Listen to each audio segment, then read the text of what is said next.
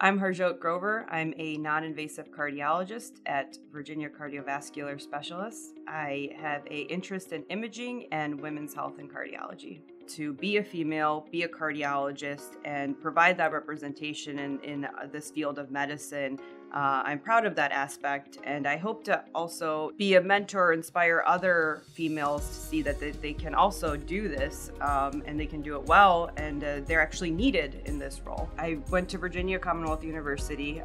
From there, I actually went to Michigan State for my medical degree, and then I did my training in Southeast Detroit. Originally, I wasn't thinking cardiology, but after my first year of actually being in the hospital, the ability to do interventions, medications, lifestyle modifications, procedures, and have your patients actually feel better after you do that was what really drew me to cardiology.